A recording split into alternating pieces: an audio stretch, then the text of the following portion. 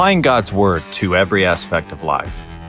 This is Theology Applied.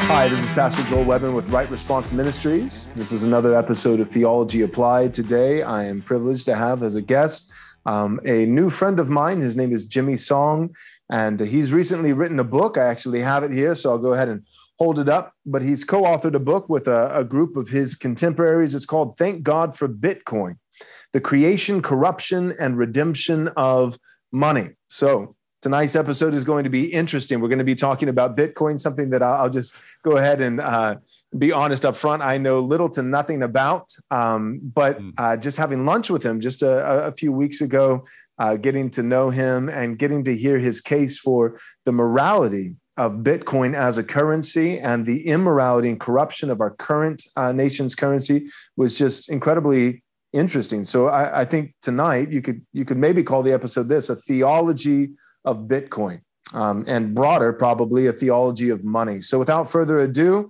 our guest, Jimmy Song, could you tell us a little bit about yourself, your YouTube channel, podcast, or consulting, books that you've authored, all that kind of stuff?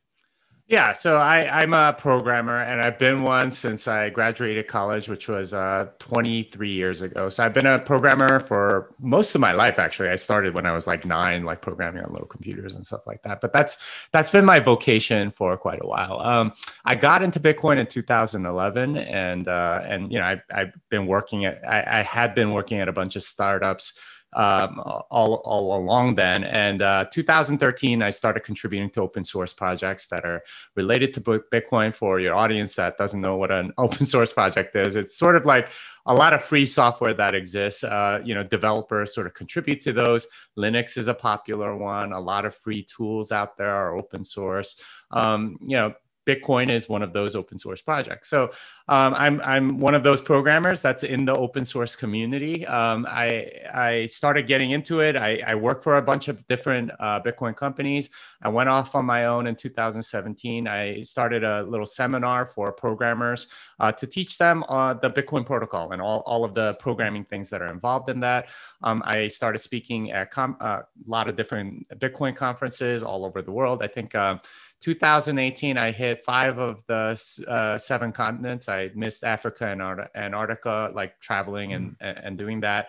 I have a Twitter, Jimmy Song, that's got 200,000 followers. I have a YouTube channel, Off Chain with Jimmy Song, that's got 28,000 subscribers. I publish articles on Medium. I publish a newsletter every week, jimmysong.substack.com. I have a podcast, Bitcoin Fixes This, which comes out once a week, although I have like a special episode that I'm debuting later tonight. So, cool. Lots of different things and lots of different stuff. But yeah, I'm a Christian. I have been for all my life.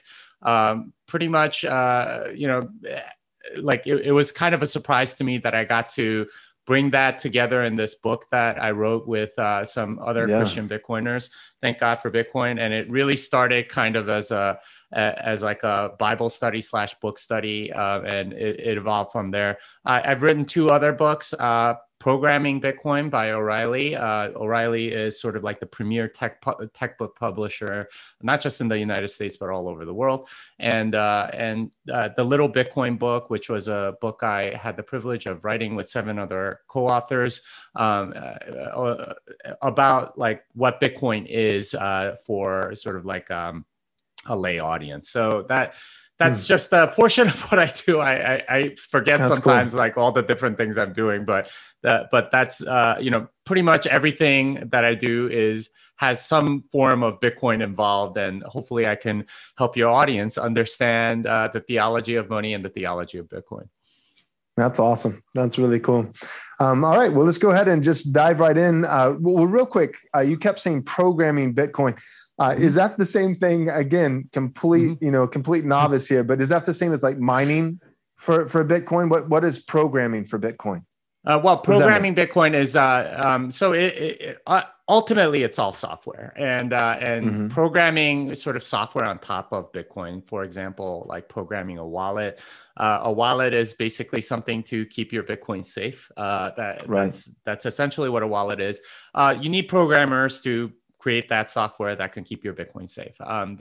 There's also the Bitcoin core software. This is what you call a node on the Bitcoin network, this is what checks all of the Bitcoin transactions and the Bitcoin blockchain. If you've ever heard of that word out, we'll get to it. I promise. Exactly what that is, including Bitcoin mining and all that. But I teach them all about the Bitcoin protocol and all of the elements that go into it, how it's designed, and it requires actually quite a bit of math. So there's something called public key cryptography. That's a critical part of it. So that's what I teach. And what was that word again? Say it again. Public key cryptography. So it's a major way in which the entire internet works, right? Like you need something like that in order to make sure that things are secure. And I do teach a lot of that. And there's I taught a class for a semester at the University of Texas, like just teaching a bunch of graduate students this exact material. So it's a lot of fun for me being able to do that, because at one point I wanted to be a math professor, but instead I did a startup. So I got to kind of do a little bit of that, and God's brought me to a place where I could try all of these things that I thought I would never get to do. So right. That's awesome. Great. Okay. So just as nuts and bolts, as kind of simple as possible, could you explain the concept of Bitcoin to someone like me who has no understanding of Bitcoin? What is Bitcoin? Yeah, what is Bitcoin? Great question. And it is something that a lot of people butcher. Usually they'll say something like it's a money for nerds, it's internet money, it's just this digital form of money or something like that. And the way I like to describe Bitcoin is this: decentralized, digital and scarce money. And all of those words mean something. All right, so what is decentralized? Decentralized money is something like gold, something that you don't need any permission from anyone to go and try to get. So a lot of people are into gold mining, right? Or there are a lot of big gold mining companies anyway. They go and mine for gold. They dig for gold in various places. We usually call them gold mines, but they are in the business of mining gold out from the ground. That is decentralized because you don't need anyone's permission to do it. There's no central gold authority that gives you permission to go mine for gold or not.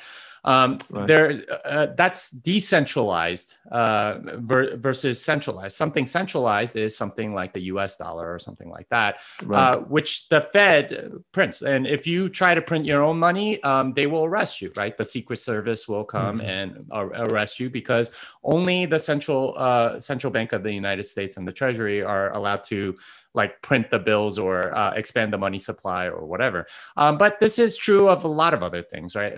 Like American airline miles. If you have fake American airline miles, that's fraud. And, it's only the American Airlines Corporation that can issue points for the miles for American Airlines. Similar with, World of Warcraft or something like that. They issue all of the gold in the World of Warcraft game. And if you, somehow hack at it and come up with your own way to create new World of Warcraft gold in the game, they would like cut you off from the game and like not let you do it. There's a central producer, right? And that's the big difference between centralized and decentralized, is that centralized, you have somebody in control that gets in the middle of all of these transactions. And that's essentially the dollar system today. Now, what does that's where a lot of room for corruption can sneak in. That all of a sudden you can start expanding currency when there's actually not any more resources. The nation could actually be in economic turmoil, and you start printing more money, and it's this fake illusion that you're it's inflation and all those kinds of things. So yeah, I mean, not only that, the main thing that having some party in the middle that's always in the middle of the transaction does is it creates what we call a moral hazard, right? They can print for themselves, or confiscate, or do all sorts of nefarious things, and we'll definitely get to it, but basically it creates a whole set of really bad incentives. But digital is all about, whether it's online or physical. Gold is obviously very physical, and this is one of the properties that make it kind of a weak currency. And this is what led to fiat money in the first place, is that it's very inconvenient to transport or store or anything because it's physical. It actually has a place and location, and that means that if you don't secure it properly, people will just come and take it. And this is, like the story in the Bible of the man who was the Samaritan that helped the guy out that was robbed. Why was he robbed in the first place? It's because he had these bearer instruments like gold or whatever. People don't do that for your checks from your checking account because they can't sign it, and the bank will figure it out and that sort of thing. So, the physical nature of gold is one thing, but the digital nature of the dollar is actually why, the justification anyway for a lot of central banks to make them digital, because it is enormously convenient, especially for trade over distance. So in the old days, they used to have like these wildcat banks in the West and so on, and they would have like bills of exchange or whatever. These could be redeemed for gold, but they carried those so that you didn't have to actually carry the gold with you. If you carried the gold with you, someone robs you, then you lose the gold. But if you carried the bill of exchange with you and somebody robs you, well, they take the bill of exchange, but then they try to cash it with your signature. They can arrest them and so on. Like, so it was a lot safer to do that sort of thing. And, that's sort of like a very rudimentary version of why, currencies became digital, is that ultimately it's because it became much more convenient. And, these days, almost all transactions are digital. If you're using your credit card, that's absolutely digital. If you're, buying something online, that's obviously digital. Almost like cash is actually kind of not frowned upon in a lot of places these days. And we can talk about why that is. But Bitcoin is both decentralized and digital. And this is something that we never had before. Almost everything digital that was something like money or had money-like properties. We talked about American Airlines miles, World of Warcraft gold, even the US dollar. They're all centralized. The thing about Bitcoin that's unique is that it's decentralized and digital. And in addition to that, it's also perfectly scarce. There will never, ever be more than 21 million Bitcoin. So to answer your question, what is Bitcoin? It is decentralized, digital, and scarce money. And all of those things are there for a particular reason, which is to make it the best form of money that we've ever had, in a sense. Explain. And that's it. That's a great explanation. Real quick, explain. You said there will never be any more than 21 million Bitcoin. What does that mean? That means that currently there's about 18.5 million Bitcoin. So part of the design of Bitcoin was, okay, you need some way to get Bitcoin into the hands of people, right? And this is sort of like the bootstrapping problem for any sort of currency. If it's something centralized like the US dollar or something like that, or this happens in Latin American countries all the time, they revalue the currency and say, okay, you know what? Throw out your old notes. You can convert them to these new notes. They have to get out the new currency, right? They'll usually name it something different. It goes from the peso to like a real or something like that. But that happens all the time. And the way they do that is they convert the old currency to a new currency or something. But when you're bootstrapping a brand new currency, you have to have some way to make it possible for other people to get it. So the way Bitcoin was designed, and it was designed by an anonymous programmer called Satoshi Nakamoto. We have no idea who this person is, and it's sort of like the deep throat of our time. And a lot of people sort of investigate this. I get calls from reporters still about hey, do you think this person's Satoshi or whatever? But anyway, The whole idea is that you have this currency and you need to put it into existence. So the way it works is that you can mine for Bitcoin, right? And I told you before that it is decentralized. It's decentralized in the same way that that gold mining is decentralized. Like anyone can go, I can go into my backyard and try to dig for gold. I'm probably not going to be successful because I don't happen to be very good at it, but it's decentralized in the same way.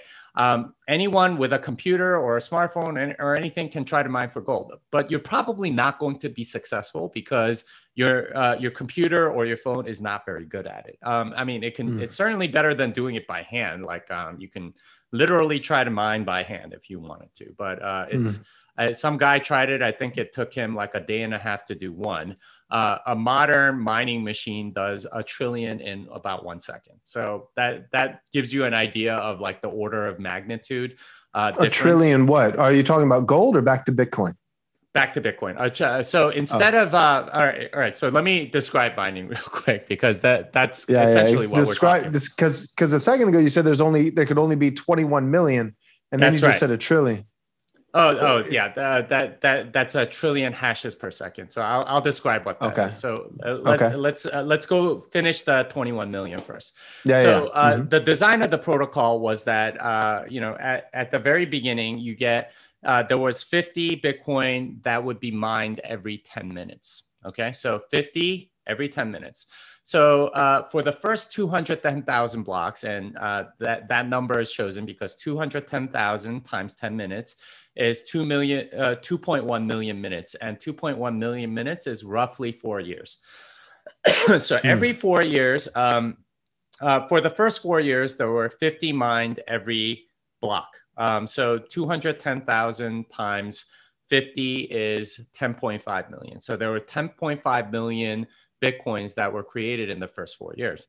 The next 4 years, it's 25. So it goes from 50 to 25. So every 10 minutes, it's 25 Bitcoin per 10 minutes. And it does that for 210,000 blocks.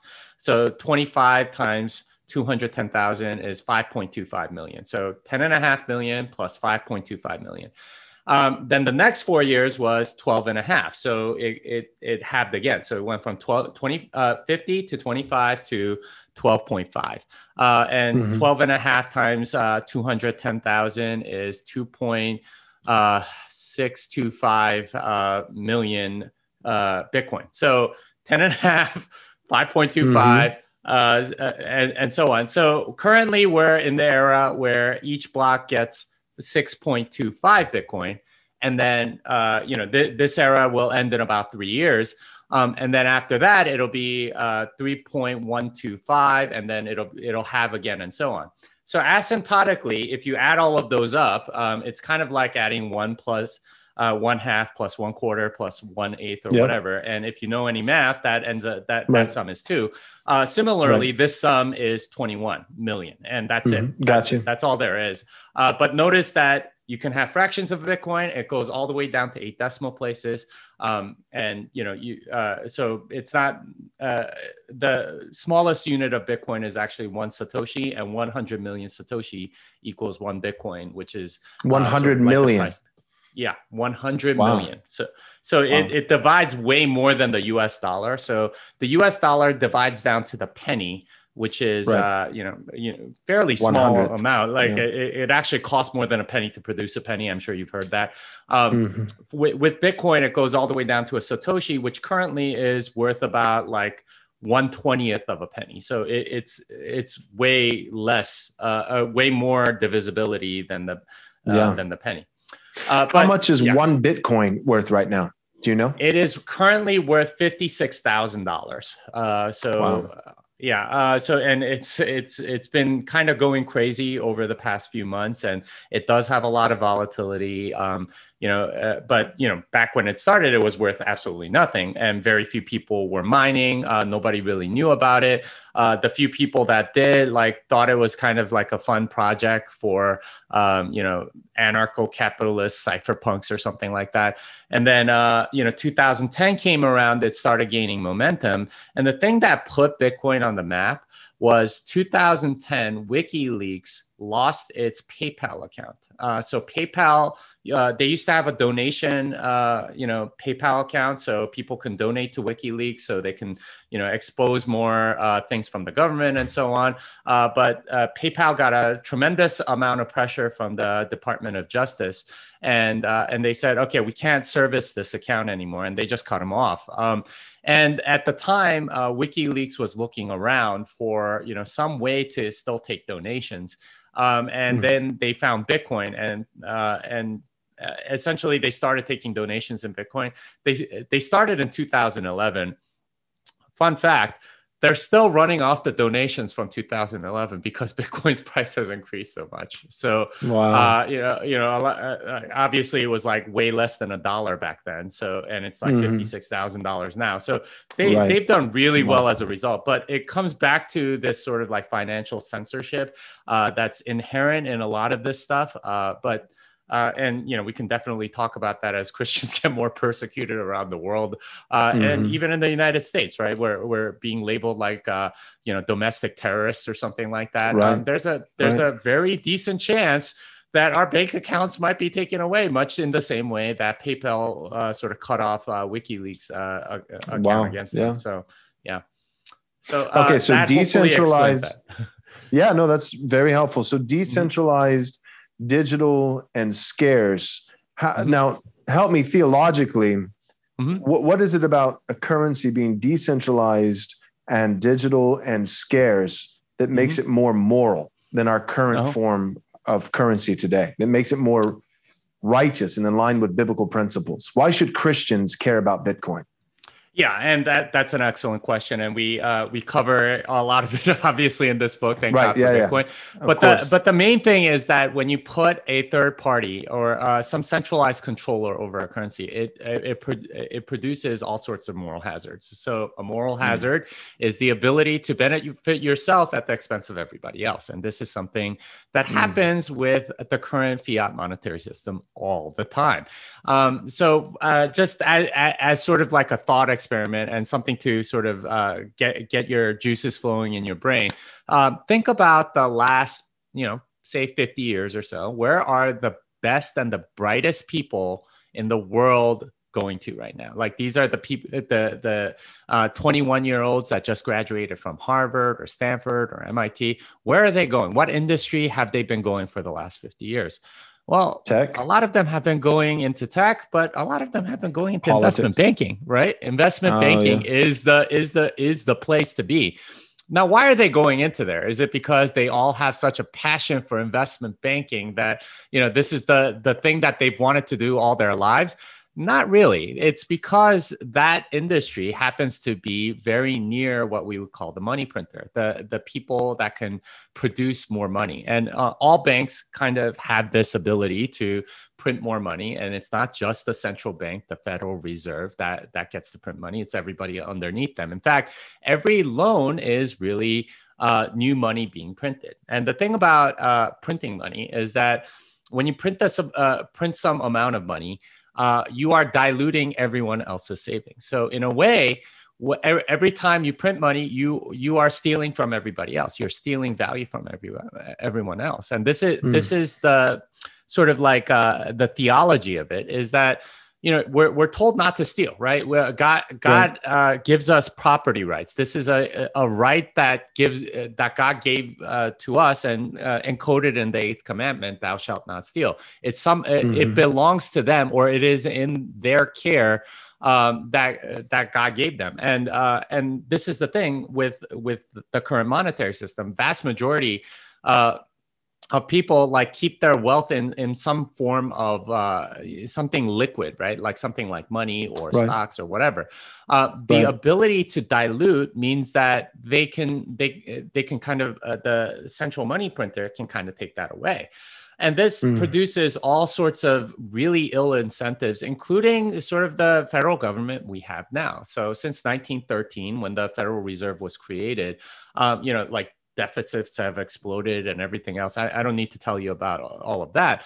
But a large reason for why all of that has happened is because when you have a central bank, and they're euphemistically called the lender of last resort, governments can spend however much money they want. So it used to be like sort of under hard money or whatever, you would have a budget of 3 trillion. Well, now you can spend $3 trillion and that's it. If you wanted to spend any more, you would have to get into debt and you would have to find people that were willing to lend to you. And this was often very exorbitant because governments aren't very good at paying back debt. So, they would charge like 8, 10, 12%. And they'd be like, oh, well, we can't afford that because then next year's tax revenue, we won't have a budget for that and so on.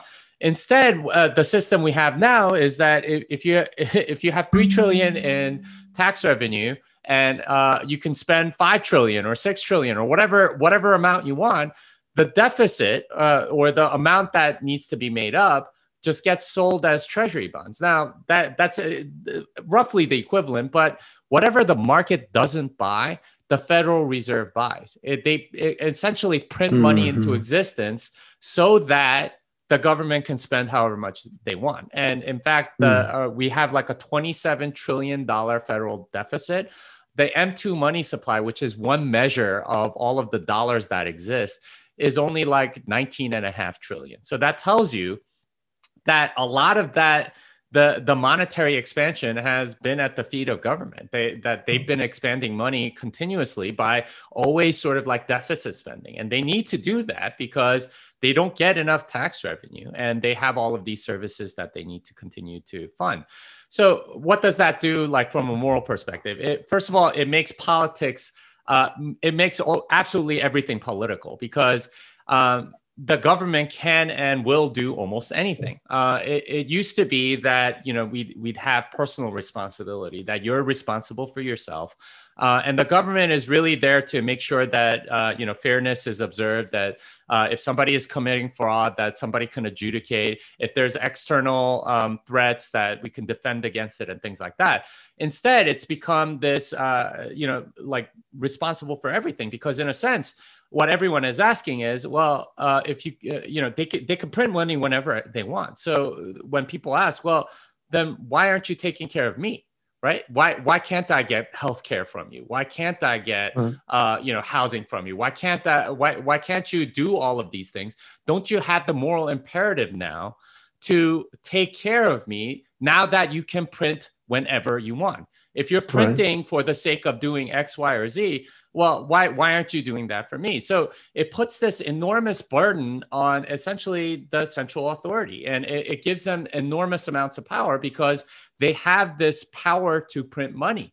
And that means that they can fund any program they want, like go start wars wherever they want, create all sorts of boondoggle programs to employ whoever. Like they can do basically anything, and in a sense they feel morally obligated to because they have the power of money printing, and that the whole system becomes sort of very very political. It's no longer about whether or not you should collect taxes and do whatever. It's all about I want you to do this versus I want you to do that.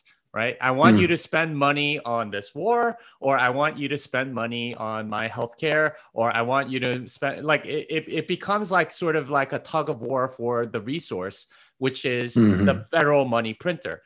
Before it used to not be like that. And governments used to be much, much smaller for a very good reason, because they couldn't be. Instead, it's completely bloated.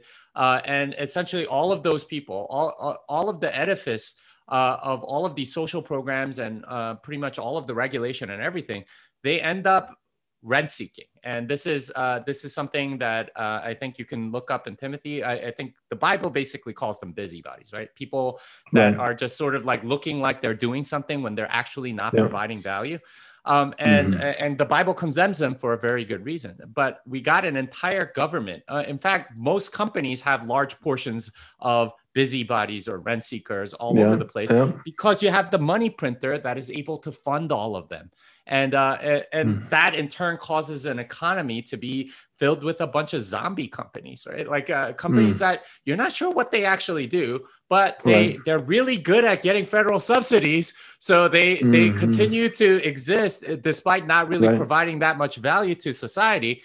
So you get all these weird incentives. You get and you even get like changes to sort of like how people behave. A lot people instead of like saving, they consume, because debt is like just so readily available to them. How many people do you know that get into like insane amounts of credit card debt because they can get things right now? And again, that's debt, right? That's created out of thin air. That's money printed on behalf of the people that are spending with the credit card. And of course, they have to sort of like be enslaved afterwards. And that it causes all sorts of evil in civilization. And at the root of it is the monetary system. And it is a corrupt cesspool of theft that has caused a lot of these ills that we see today. That makes a lot of sense. Let me ask you this. You've mentioned a couple times now, and so I just want you to flesh it out a little bit more. But you said when somebody offers a loan, or you mentioned just briefly the credit cards scenario that, that somebody can have that instant gratification, right? And I remember me and you were talking about this when we had lunch together.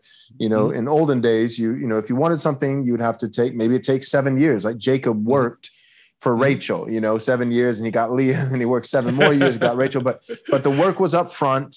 The reward was after the work was done, right? And it's hard even teaching that principle to our children these days. Let's do the work first, and then we reap. That is biblical. There's sowing and reaping, right? There's planting and harvest. That's just the way when we think of God as the creator, it's his world.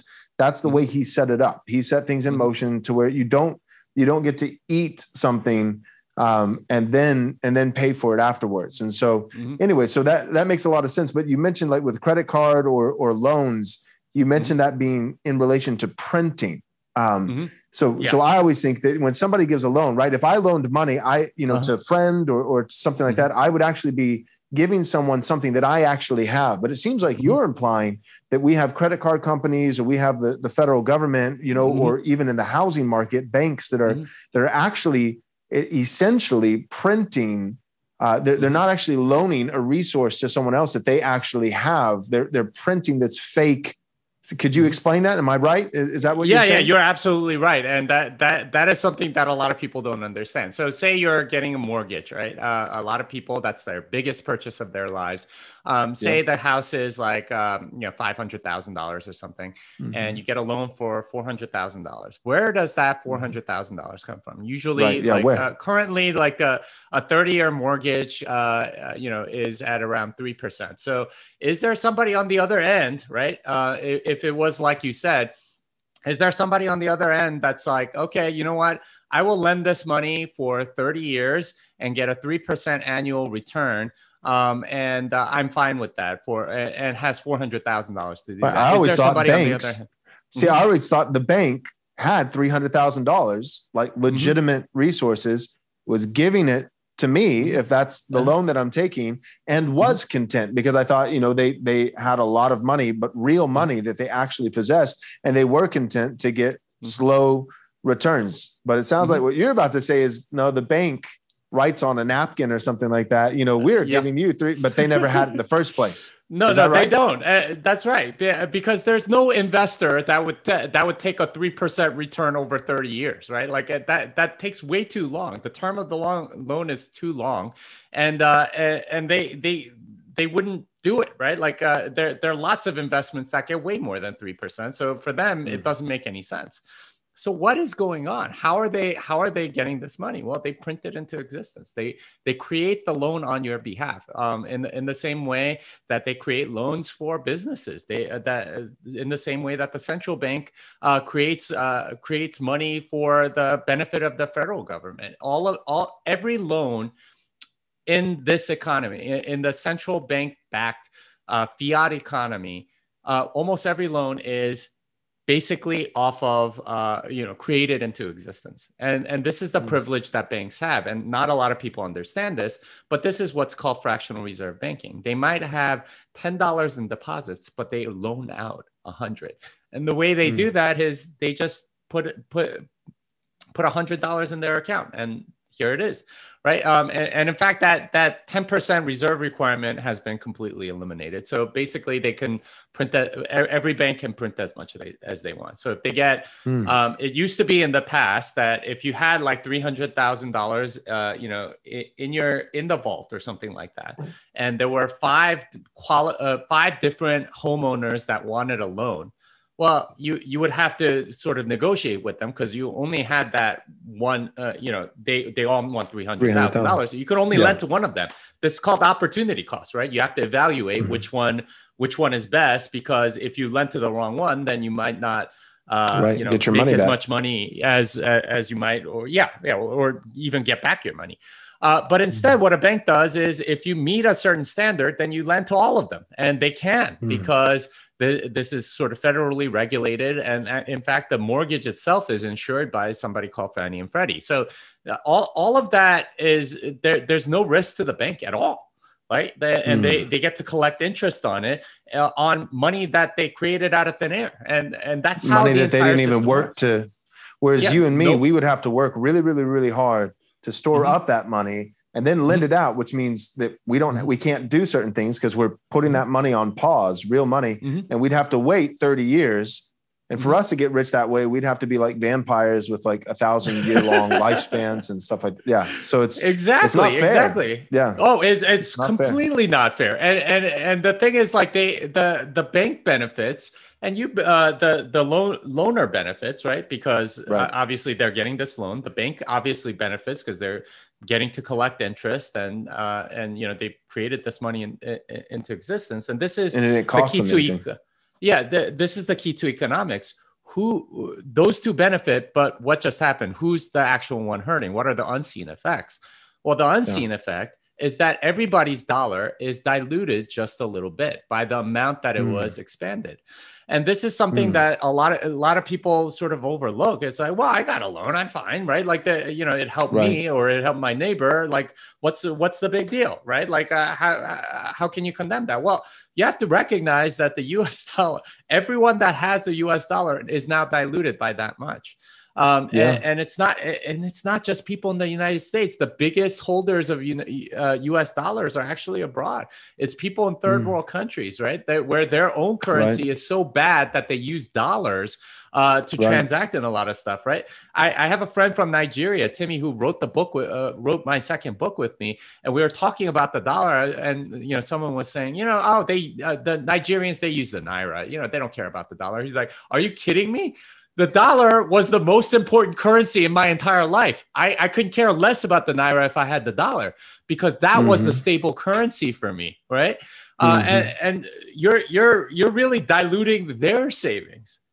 Wow. And that's the thing that a lot of people don't get. And so every loan that comes into existence, and this is at every level. This is for companies, right? Like they issue corporate bonds or whatever, and a lot of banks and commercial banks and stuff buy them up out of using money created out of thin air in the same way. If it meets like a certain bond grade or whatever, they'll just buy it, right? Like this is how the whole system works.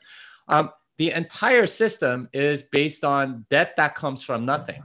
And it dilutes everybody else every time. So what happened, the incentives in the system then are everybody is up to their eyeballs in debt. And this is true at the consumer level, at the company level, at the government level. And this is very obvious because if you're keeping it in cash, well, you're constantly getting diluted. But if you're in debt, then you're okay because in a sense, as it expands, it'll get cheaper to pay off. And, you're right. Actually working hard, storing up, because the Proverbs all throughout the scripture, but especially the Proverbs, talk about how the wisdom and the diligence and just the ethics of working hard and preparing and storing up. But what you're saying is that with our current system of economics and the way that we do things in our current form of currency, it actually pays instead of to store up. The person who stores up, it's actually like moth and rust are in real time on a daily basis eating up part of his storehouse. But the person who has debt, there's like this like anti-moth and rust that's actually chipping away at his debt, making his debt smaller. So he's actually so the guy in debt is actually So the word of God tells us not to be in debt because it doesn't benefit you. The person who is in debt is a slave to the lender.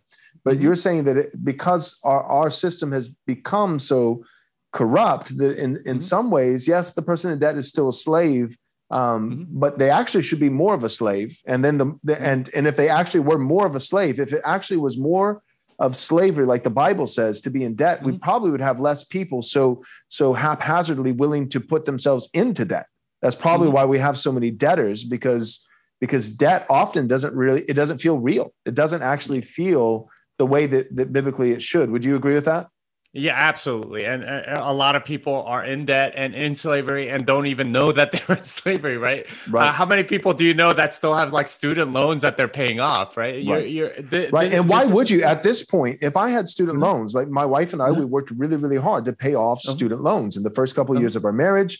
And at this point, it's like, if I had student loans, I wouldn't be trying to pay it off with the threat, because that's what it actually is. But the promise of Biden, and hey, we'll do $50,000 and not just 10,000, but $50,000. And when you think, who has $50,000 worth of school loan debt? It's not really those people who are impoverished. It's not really the poorest of the poor. The people with $50,000 of school loans are typically, people who are bigger earners, people who with better careers, the people who don't need their debt paid off.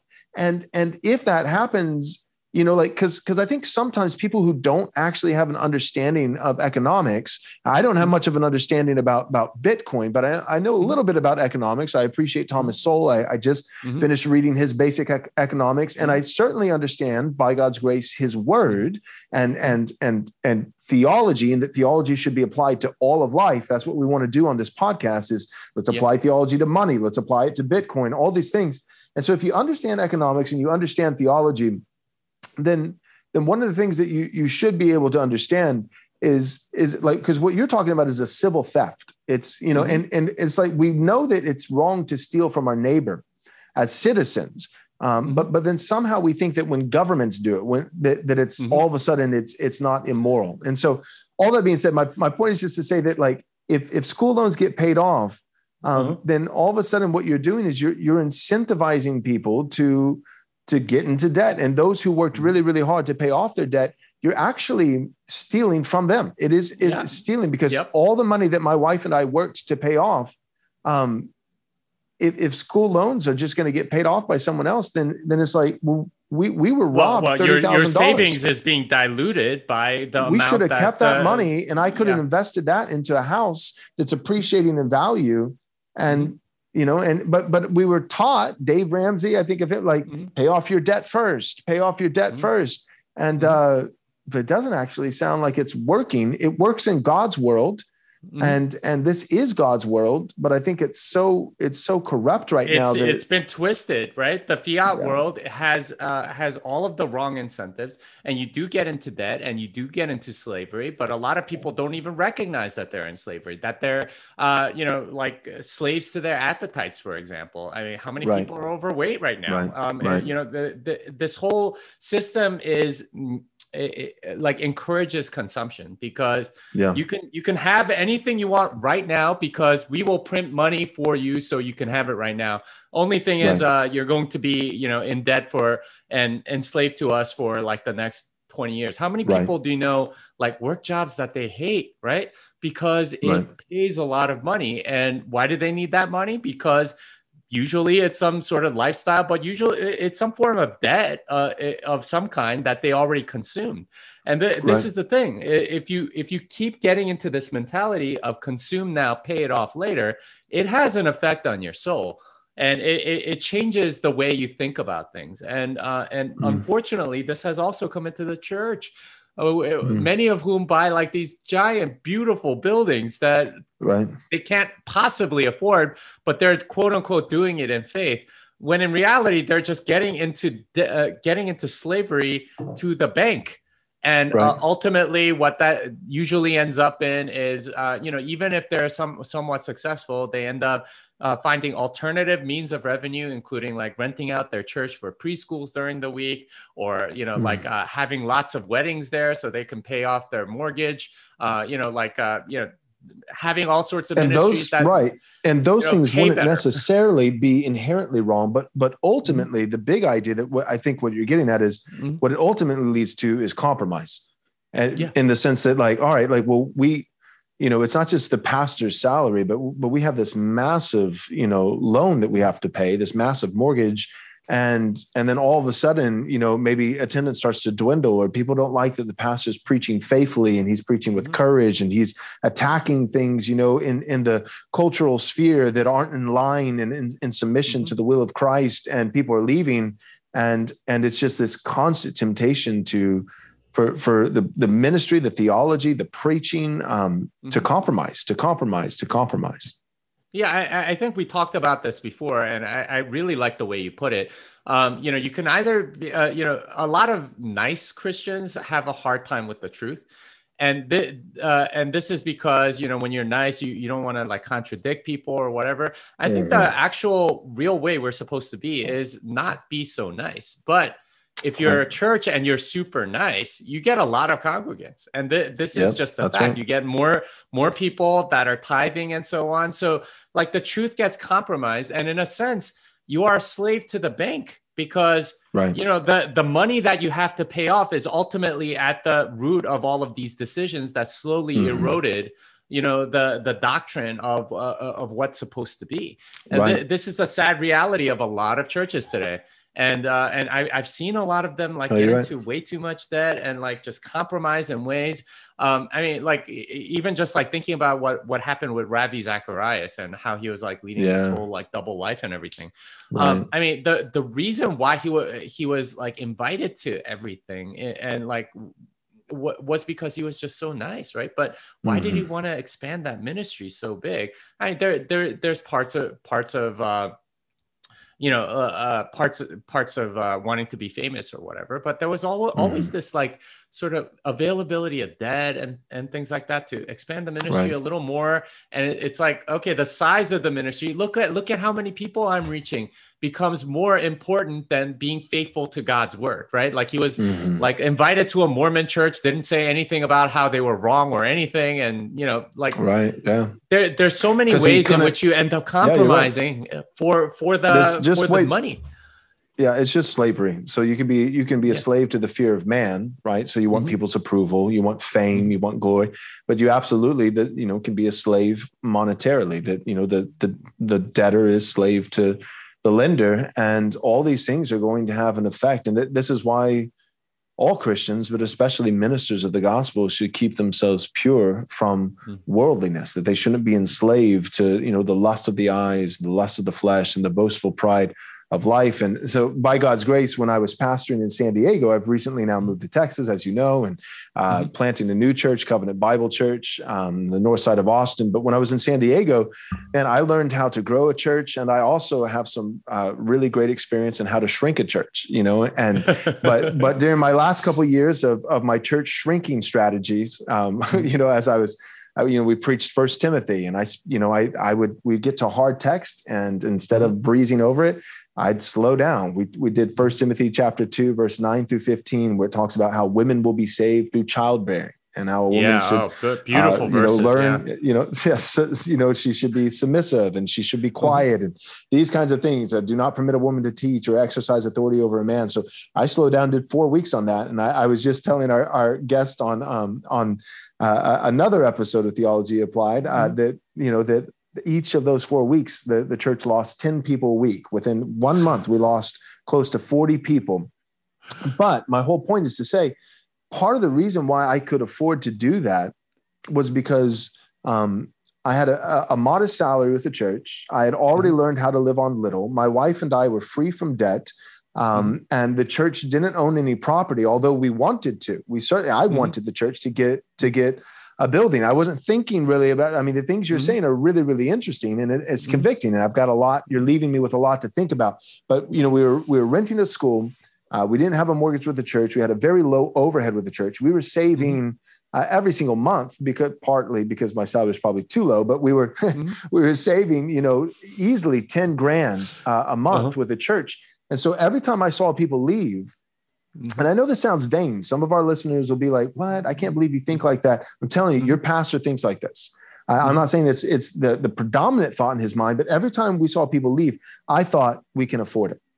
Now, I didn't want them to leave. As a pastor, as a shepherd, I wanted to leave the 99, go for the one, and I often did. I'd have conversations with them. I mean, I made it hard for people to leave, sometimes too hard. There were some people I probably just should have let go. But you know, I as a shepherd, I wanted to bring them back. I was like, I know you're offended, but I really don't think you should be. This is what God's word says. Can I answer your questions? Do you have concerns? But you know, some people just didn't stick around. And with the people that I couldn't save, not meaning they're not a Christian, but I couldn't save as far as keep them in the church. For those individuals, the one thing, it hurt relationally. It was sad. It was painful. But the one thing that I didn't have, in addition to all that hanging over my head, was, will I be able to get a paycheck this month?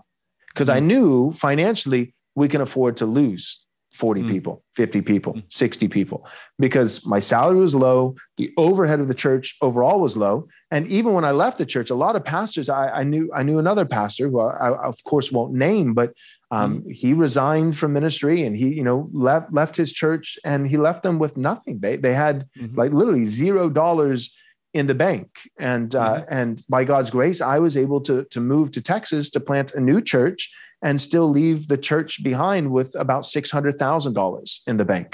$600,000, it's dwindling because of all the inflation and the things you're talking about. So they need to do something with, maybe they take that 600,000 and put it in Bitcoin. I don't know. But the point is, you know, I was able to leave them with something. And all I'm saying is, theologically, because some of our guests are, what is this? But what's the biblical principle? Having money in the bank as a church and not having a massive overhead and not having a mortgage, there was a freedom for me as a pastor when it came to how courageous I could be. And you might just say, well, you should have had that freedom no matter what. Yeah, sure. But at the same time, I also have to feed my wife and children. I have certain responsibilities, and you could say, well, maybe the real solution is for pastors just to be bivocational. Well, that opens up a whole nother can of worms in terms of, like, there's a reason why the Bible talks about the worker deserving the wages. Don't muzzle the ox while he treads the grain. And the Bible relates that to the pastor. A lot of pastors, there's nothing wrong with being bivocational, and that does give you a certain financial freedom to be courageous and bold and not give in to the fear of man and what your parishioners might think. But at the same time, the bivocational guy, he doesn't have 40 hours a week to be reading the commentaries, to be diving as deep into the scripture. So I know bivocational pastors, and they just simply cannot. There's just not enough time in the week for them to devote as much time pastoring and shepherding the flock and studying the word of God to publicly preach. But then I know guys who are vocational pastors, and they've got, you know, a better shot at being well-learned and well-versed in the scripture and spending time counseling their parishioners. But there's this leverage as far as they need that paycheck. And so it's just like, there's always at some angle, it's like, it's easy to be owned, but it, you know, and to be a slave to either the fear of man or to be a slave to mammon, to money. But it sounds like one, at least practical strategy that you're kind of recommending to get out from some of that slavery is for individuals not to be in debt, and also for churches not to be in debt. And you're kind of saying that maybe that even affects whether or not a church should have a building. It's one thing to own it outright and to actually save up, you know, $4 million or whatever it costs, but to have that mortgage, it sounds like you're saying that's maybe not the best thing to do. No, I think it's unbiblical. I think it ultimately ends up corrupting the church. And the thing is, like, all of these things work together, right? Those people that left your church, well, they went to the church next door that's like super nice and has a beautiful building and has a mortgage. The thing is, like, there's temptations for the congregants to go somewhere where you know, they'll be more, you know, satisfied because, you know, they're not being condemned for, you know, sins that they're practicing in their life. And instead they'll go to the pastor that'll tell them what they want to hear. I mean, to me, that's what prosperity preaching is all about, right? It's worshiping, you know, I'm worshiping money anyway. So can you give me a justification for why God says that's okay? You know, that to me is what that is. And, you know, all of these things work together. And it is very, very difficult to find churches that are courageous, and we just saw this with the entire coronavirus stuff. Right. It's they every single one of them seem to. Well, not every single one. There's some notable exceptions and whatnot, but they seem to just comply with whatever government said. They folded quickly. Yeah, because in a sense, they've built their identity on this niceness to a degree, and they also might be taking PPP loans. Or, right. I was going to ask you, what do you think? Because I know a lot of pastors in churches that took the PPP loans. So that's another thing. Like our church did, not only did I leave the church with money in the bank, but also we on principle didn't even apply for one of those loans, because even though it's forgivable, I'm still under the impression that if you take the king's coin, you become the king's man. And I don't want to be the only king whose man I want to be is King Jesus. Not King Trump or King Biden. So what did you think about churches taking the PPP loans? What do you think about that? So let me talk about the businesses that took the PPP loans and how that completely affects the economy. Because I don't think this is very obvious to a lot of people. Yeah, it helps a lot of those businesses stay alive. Fine, that much is true. And to a large degree, the government caused the crisis, so they're helping them out, and there's some justice in that. But think about what happens with these businesses. Who are they serving now? It used to be that businesses served the customer, right? Like they were trying to fulfill the needs of the customer in some way, shape, or form with their good or service. And that's what a business should be. It's to provide value to somebody else. To me, that's what it means to love your neighbor. It's to provide value to them in a fair exchange. And that's totally fine.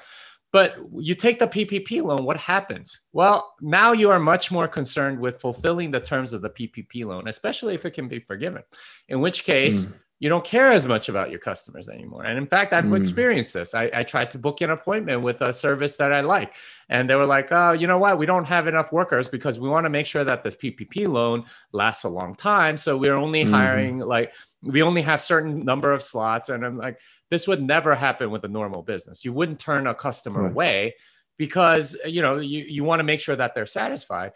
Instead, what they've done is they're stretching it out. We want to make sure we fulfill everything to the letter, and that's what they do. Now, thinking about it in a church context, that's what churches do too, right? Like, who are you serving, right? These businesses are serving the government, whatever the terms of the PPP loan are, instead of their customer. For a church, there's a much bigger calling here. Who are you serving? You should be serving God. Instead, you are serving the terms of this loan. And that's a big problem. I mean, you can't serve both. You really can't. That's right. Somebody said that you can't serve two masters. Who was that? The whole time you're talking, I kept thinking about Joseph. I just finished reading Genesis, and it's just interesting. I kept thinking about, when Joseph became, second in command, only second to Pharaoh himself, and God elevated him and gave him favor. And Pharaoh had this dream that God, enabled Joseph to interpret the 7 years of plenty, and then followed by 7 years of famine. It's interesting because what happened is during the 7 years of plenty, they had a tax on all of Egypt where they had to give the fifth to Pharaoh, 20%. And you hear that and you're like, 20%, that's a lot. And then it's like, oh, wait, I live in America. I guess it's, somewhat, but it's funny. I mean, in Old Testament books, like with Israel, they used to say that, if you have a king, like for instance, like Samuel, with the people, we want a king. And Samuel, he's dejected. And the Lord says, they have not rejected you as prophet, but they've rejected me as God. And, but before you go and give them what they want, they're asking, be careful what you wish for. The Israel's asking for something wicked, but go ahead. I'm going to give them what they want. I'm going to use you, Samuel, to anoint a king. But before you do, I want you to tell them what they're getting themselves into. And so then Samuel gives them the warning of like, if you have a king, this is what it's going to look like. That, your sons are going to be, drafted into his militia, and your daughter's going to be used in this way, and you're going to have to pay taxes here and this and that. And one of the things is that if you have a king, he might be such a tyrant one day down the line that you might have to pay almost 10% in taxes. That's what the Bible says. a whole tenth of what you have. And you look at that, and this is literally the word of God saying to Israel, like, if you get a king, it might be so oppressive, so tyrannical, so horrible that you might have 10% in taxes. And then you think of where we're at as a nation. So my point is, in the midst of Pharaoh knowing, because the God of heaven gave him a supernatural dream and empowered Joseph to interpret it, knowing that there would be 7 years of basically no crops, no harvest, no resources, no food. And then 7 years before that of plenty. Under that dire of a situation, they only took 20%, right? So that's a very supernatural thing. But the whole point that I'm trying to make is this: 7 years of taking a fifth from all the Egyptians to Pharaoh. And then it was after earning, right? Creating, storing up. They actually had the grain in silos. They actually had the resources. It wasn't just Pharaoh printing money. It was like, no, I actually have all this grain. And then what happened was, when the 7 years of famine hit, each year the people would come to get allotments, and they had, from giving their 20% to Pharaoh from 7 years of plenty, they could give, hand in these, I don't know what it was, if it was a printed receipt or whatever it was, but they could go and they could say, hey, this is the taxes that I paid. And they would get a return, and they'd get a return, and they'd get a return. Now, finally, they ran out of that. They ran out of their money that they could buy grain with. And so then they eventually had to sell the land and themselves. So they sold the livestock first, and then they eventually had to sell the land. And so by the end of that 7 years of plenty and then the 7 years of famine, Pharaoh owned everything. He owned the land of everyone except for his priests, because they had like an allotment from Pharaoh. But all the people of Egypt, they were a completely owned nation. It's ironic, but Egypt, and this is before Egypt enslaved Israel, but Egypt, prior to being being captors enslaving Israel, they were enslaved themselves. They had to sell, not just use their money, but eventually they had to sell themselves and their land. They no longer had any property. It all belonged to Pharaoh in some way, some shape or form or another. And I feel like it sounds like, from what you're saying, that in many ways that's kind of where we're at, except Pharaoh at least earned it, in the sense that Pharaoh actually took a 20% tax from people, actually had the grain. And it sounds like we're in the process, maybe we're already there, but we're on our way to being owned by our government, by our civil magistrate, except they didn't even store things up in order, and then we bought it back from them to enslave ourselves. They just had a magical machine and just printed grain, or the illusion of grain, and started buying up all the people, whether it be I feel like there are people in the government who are probably just in glee, so happy with COVID, because triple P loans, and we own this business, we own this church, we own this, we own that, but it didn't cost them anything.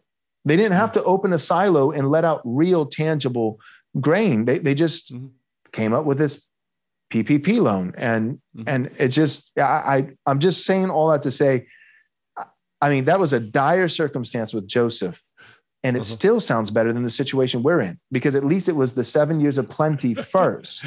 And there was actually grain stored up, and there was actually, it was real. And so it is scary to think, like, the things that you're saying, to think like where we're headed. And it sounds like you think that Bitcoin may be the solution. Let me kind of wrap up the episode with this. What can Christians do then?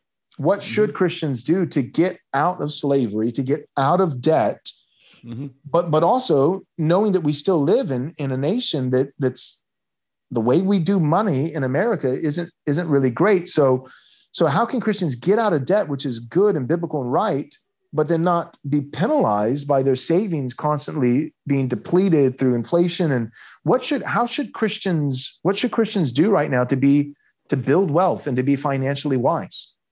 Yeah, and this is the value proposition of Bitcoin, is that it is essentially a savings technology. This is what money should be. It allows you to store value instead of having it sort of taken away from you by the central bank money printers. And you can opt out of the system by buying some Bitcoin. And if you use that as your savings, it will last, because it is perfectly scarce. There's 21 million. So whatever portion you buy will still be the same portion. The denominator on the US dollar constantly changes. It grew like 30% last year alone. So that tells you that your savings are being diluted if you keep it in dollars. This is why people put it in real estate or stock, because it stores value better. But those have been essentially hyperinflating over the last year because of all of the money printing that's going on. Instead, you can opt out of the system and go with Bitcoin. And this is what a lot of people are doing. A lot of companies are doing it. A lot of, insurance companies are doing it. Endowments are doing it. They're all doing it because they see the same thing that a lot of Bitcoiners do. And hopefully you do, which is that the rest of the system is just printing money like crazy.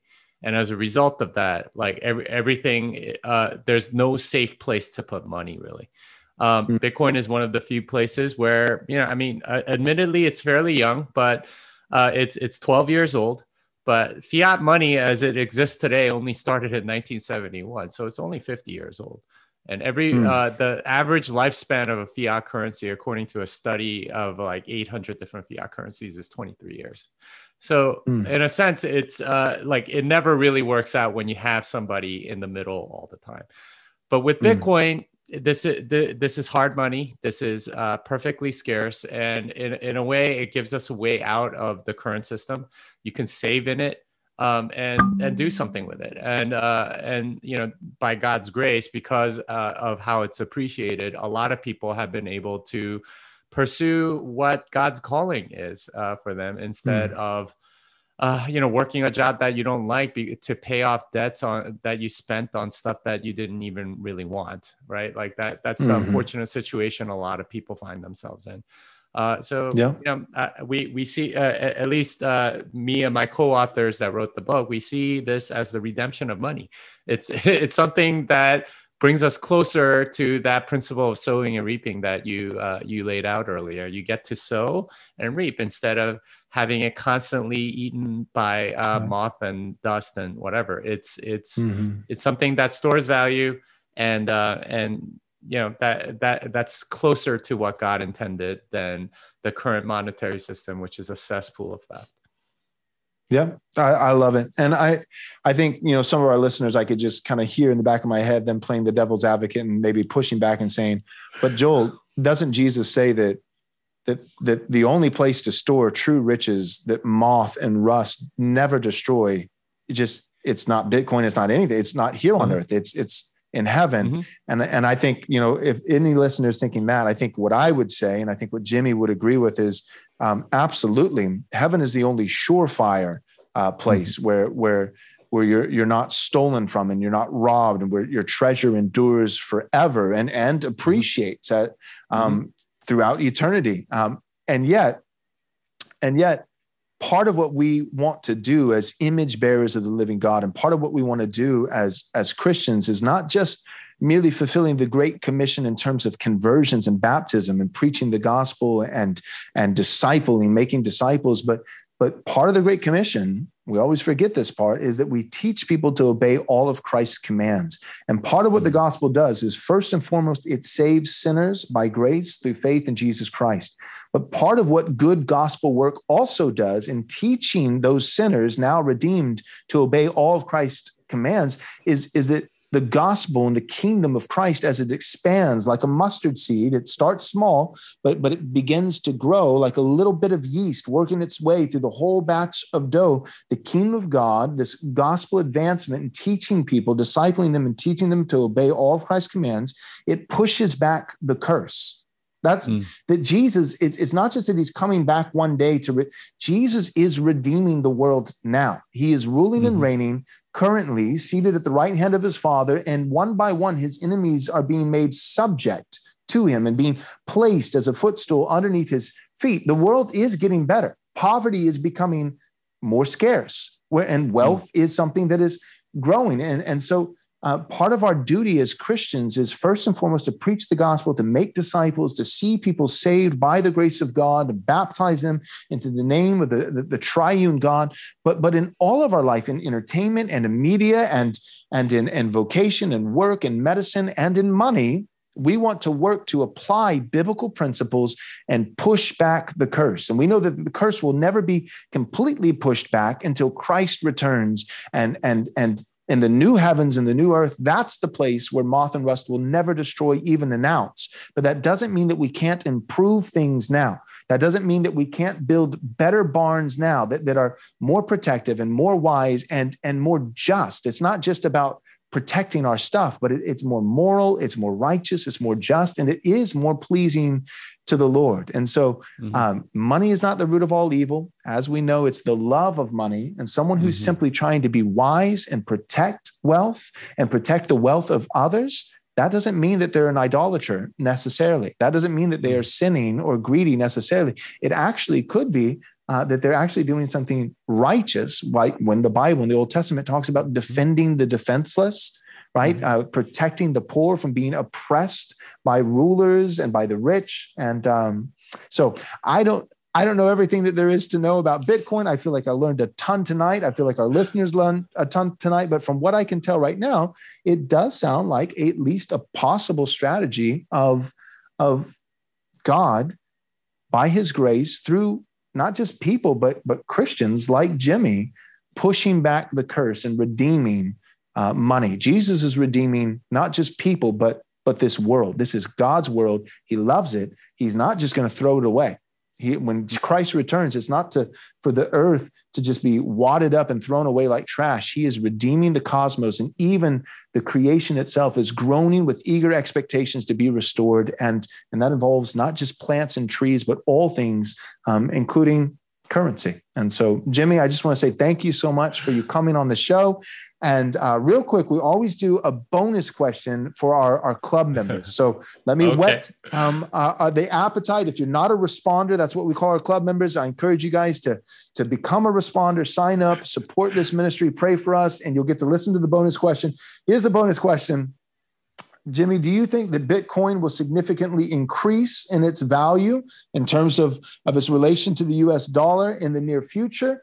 Or do you feel like it might already be a little bit inflated? Aside from the moral motivations that we've already discussed, do you think that Bitcoin is a wise investment in the near future over this next year in today's economic climate with the changes in politics and all that kind of stuff? So that's our question.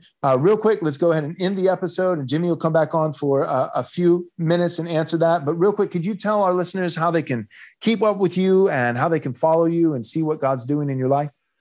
Well, I'm available on Twitter at Jimmy Song. I have a website, programmingbitcoin.com. It has links to all my books. I also do a podcast, Bitcoin Fixes This, which you can find on iTunes and wherever you find podcasts. You can all of those channels, plus my newsletter, jimmysong.substack.com. That's a technical newsletter, so probably not necessarily as interesting. Maybe for some of our listeners, not technical, but if you're technical, that's where you can find me. Cool. Great. And then one last time, I just want to go ahead and plug his book one more time. We got Thank God for Bitcoin, the Creation, Corruption, and Redemption of Money. He co-authored this with a bunch of authors. And I remember when we got lunch asking you, like, what was that like to write a book with 8 people? But it sounds like it was a blast. I encourage you guys to get a copy. Where can they get this, Jimmy? Just Amazon? They can get it on Amazon. We're working on the audiobook, but you can get a paper copy or on the Kindle, hopefully hardcover pretty soon. Cool. Thanks, Jimmy. Thanks for watching this video. We hope you enjoyed it. If you did enjoy it, we hope that you'll take a moment and subscribe to our YouTube channel so that you can watch more content like this. Also, take a moment and give this video a like so that it can reach more people. And take a moment and click on the bell so that you'll be notified whenever we come out with new content. Thanks so much. God bless.